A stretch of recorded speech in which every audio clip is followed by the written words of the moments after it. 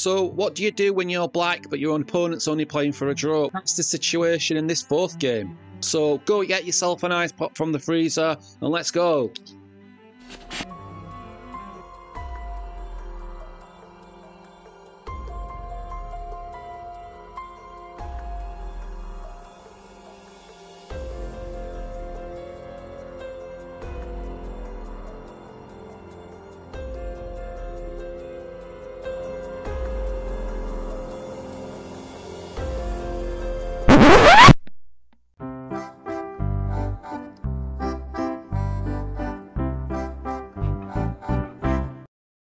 What do you mean you've not got any ice pops? What are you doing with your life? Anyway, let's get on with the game.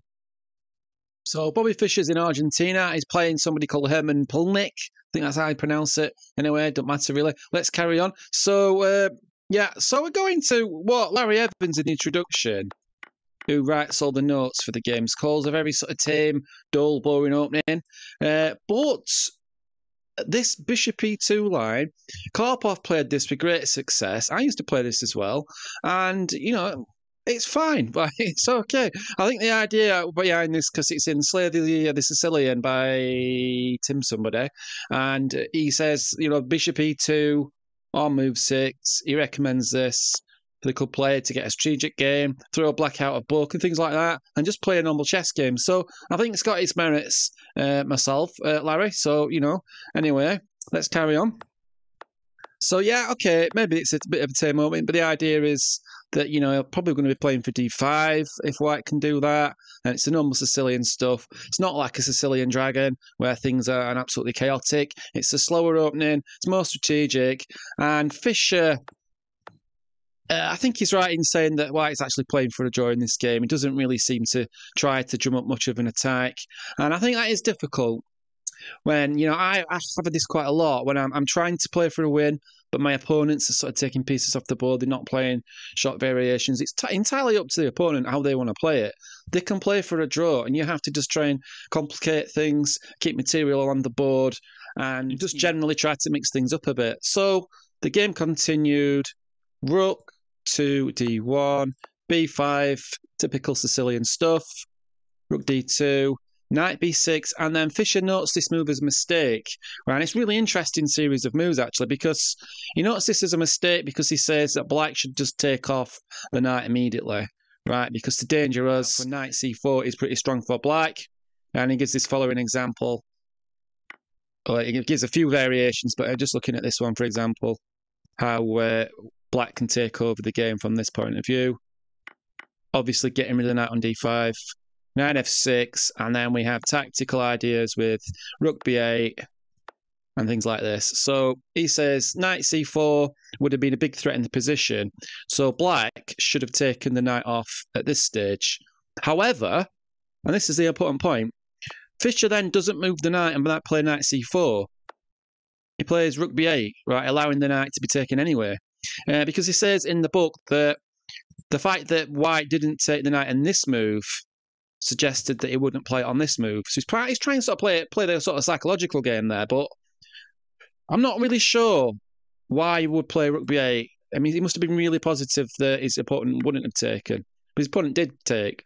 So I always think, well, play the best moves, but he obviously thought he wouldn't take the Knight the second time. But there we go. He does, and he did. And Knight D5 came. Takes, which sort of forces the exchange of pieces. But Black's got the bishop pair, and maybe you could sort of drum up something with that. I mean, I don't like this pawn at the moment, but at least it's stopping this one. And, you know, the rook's okay, but it's not ideally placed on B6, I wouldn't have thought. So Black's got a little bit of reorganising to do, but overall, this is fairly solid for both players. F4. Bishop coming to F6, C3, just blunting this C file makes sense. From the Black's point of view, could always reorganise or play something like this. So blunting the C file, and also if pawn takes, bishop takes, that makes sense as well. So reorganisation from Fischer, and bishop, we do get bishop E5. And Black is probably slightly better, but it's still pretty difficult to drum up a win. challenges the pawns. Opening up the c-file now does make sense. So we get immediate rook c2, pinning against the queen, potentially. So this is what I mean by sort of mixing things up a little bit. I mean, an opponent at this level is not going to make tactical mistakes. I want to sort of like move the rook across or something like that, just dropping a piece. But, for amateur players, I think playing moves like this, maybe going after this pawn as well at some point. So, yeah, I think you've got to do things like that, try and mix things up a little bit. And then this move takes, queens come off the board. So Fischer was happy to exchange queens in this situation. Interesting. So you would have thought naturally to try to keep the queens on, but maybe was also worried about potential pressure down the f-file. I'm not sure. He just goes in and he allows the exchange of queens. But what we do have is this pawn to go at. Right, so this pawn's pretty weak. And we've got 3 versus 2 on the king's side. So maybe he's got his eye on the endgame in this position. Because it should be fairly easy to round up this pawn and tie up white's pieces, especially with the bishop. So it's not surprising that knight took the bishop. But in this case, Fischer actually calls this a mistake because now we've got a very strong e-pawn. And we've got, obviously, can support it with the f-pawn as well. So now we've got advantage to black as long as we can keep an eye on this pawn. Right, this one's going, I think, at some point. But this pawn could be dangerous. We've got a light squared bishop, so we can hang on to it. But like I say, black's pawns are probably stronger than this pawn. And that worked out in the game, as we shall soon see. So rook protecting pawns, rook onto the second rank just makes sense. Obviously, you get a rook on the second or the seventh. It's always going to be strong. Whoops. So good move by Fischer, which gives himself an exclam for. G4. Wow, that's quite sort of risky, but let's have a look.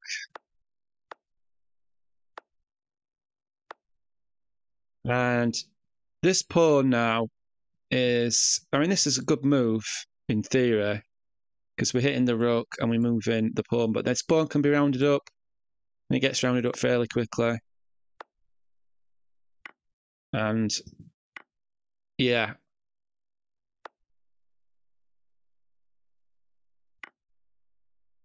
So black takes the pawn for pawn, but now we're going to round this one up. And again, we've got the 3 versus the 2. So this is advantage for black in the endgame. And we've got a nice move coming up here. Can you find a nice way to sort of take material off the board? Bang! Right, take the bishop because we have the pin. And this is all over now. We can take this pawn, that's fine. But resigns at this position. Because what we're going to get is, exchange of material. Let's say, whose move is it now? White. Rook f4. Right, bishop can just drop back, maintain the pin. G1, and then we can eventually just get a trade. And we've just got the extra piece. So that's just going to be enough to win for Fischer. So that's it. And so nothing much about that game. Just I think, slight advantage Fischer was able to take advantage of in the end game. And he just kind of whipped up that win from nowhere, really. So yeah, thanks for watching and let's keep going with the series.